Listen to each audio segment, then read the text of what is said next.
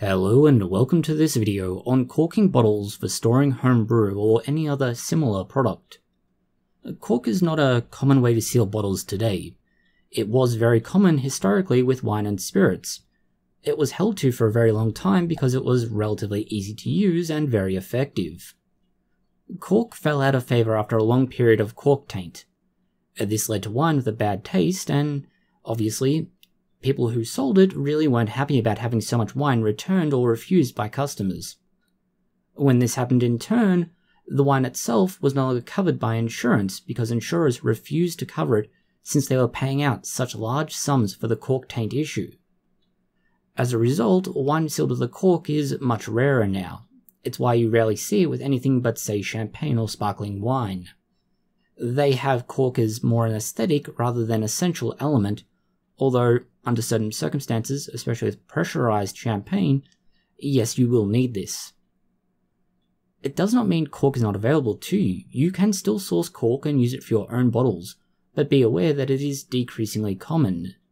If you want the design aesthetics of cork but not the hassle, the plastic and other alternatives exist, and these have fundamentally the same function, but none of the issues. For this, first we have to look at the cork available to you. For the most part, they do come in a single common size, this being somewhere around 1.75 inches or 45mm in diameter. They are either going to be straight or tapered. There are specific champagne corks, which are slightly more mushroom-shaped, but they're an exception rather than the rule. Beyond this, to begin, you'll need to choose a pressure-rated bottle if it is for carbonated beverages like champagne. If it's for non-carbonated beverages like white or red wine, you can forgo this consideration, but you may want to standardize to that one format. The other thought is to make sure you use a dark glass bottle for your wine. You want to ensure that the contents remain safe and secure for as long as possible, especially if you're going to go to the trouble of corking it. If you're going to go with natural cork, which is probably what comes to your mind when you think of corking, you're going to have to start by soaking the cork in warm water for about 20 minutes. Depending on the size and nature of the cork, you may need to go for a little bit longer, or you may get away with just that amount of time. Warming the water will speed things up, and it's ideal to use distilled water, as you certainly don't want anything like a mineral content from your tap, or the pipes that feed it, getting into your wine. Fill your bottle to about 2.5 centimeters or 1 inch below where the cork will be in the bottle. This should normally be marked on the bottle itself if you are familiar with them, or if not, test one, mark it, and then use that as a guide for every other bottle thereafter. You start by fitting the cork into the top of the bottle. Now you need to get your corking devices, and these will come in a variety of formats. A hand corker or a slightly mechanized ratcheting corker will be the cheapest and easiest to get, hand corking being the very cheapest, with the ratcheting device being the second most cheap option. With even movements and consistent strokes, you will slowly force the cork into the bottle. Once it's recessed just below the surface of the bottle, you can stop. This will ensure that if you want to do something else later on to ensure it's sealed, such as wax, you don't have to worry about the cork getting in the way, and you get a nice, consistent, hard cap. Before you get to that stage, remove any moisture from the top of the cork and anything that's been compressed out of it. Now you need to leave them upright for 24 hours. This is important as the air inside the bottle will be able to work its way out through the cork, but moisture shouldn't. This should let any air in the bottle that's pressurized come out, and it should ensure that the cork seals tightly to the bottle. If you are worried about something like, say, pressure or similar, and you could also do this if you wish to make things look a little more professional or aesthetically pleasing, you can use shrink wrap. You place this around the cork and the bottle, and then you heat the shrink wrap. It will, as the name suggests, shrink and compress around it.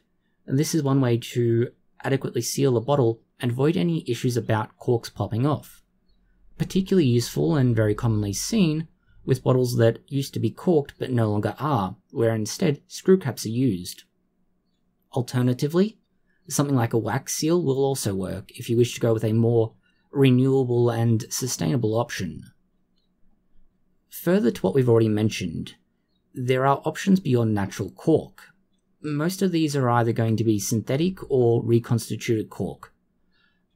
Technically, reconstituted cork's not actually a cork, it's called technical cork, and it's Basically an amalgamation of various products that are used to get the same effect, but none of the risk of cork taint.